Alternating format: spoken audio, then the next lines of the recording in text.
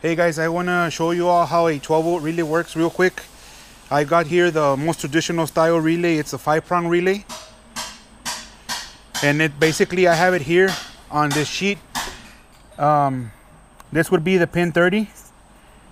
This is whatever you're trying to feed through the relay, going to pin 87A. The default connection is from 30 to 87A. And then whenever you toggle this relay on, your connection is going to go from 87A to 87. The way you toggle this relay on is by activating pin 85 and 86. I usually put power and ground here, which whenever you connect power and ground, you're going to hear a clicking noise coming out of your relay. All that's doing is going from 87 to 87A. And I'm going to show you all how to test the relay real quick with a power probe and a multimeter. Like I said, the connection is normally closed when the relay is not activated from pin 30 to 87A. And here, as you can see, this is pin 30 and this middle pin is 87A.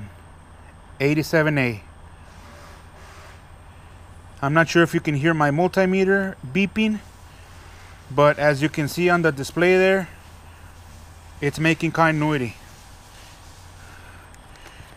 With my power probe, I am able to activate my relay because I have ground and I have power. And these can be any way you can connect power and ground, doesn't matter on which pins. Whenever I hook up power and ground, my relay is going to click. There's a clicking. All that's doing is it's transferring continuity from 87A to pin 87. And here, the relay is activated. And as you can see on my display, I am making continuity to pin 87. Thank you all for watching on my little explanation on this 12 volt relays. These relays come in several different configurations. This is the most common one that we use. They also come in micro relays, and 12 volt solenoids is basically the same thing. See you next time.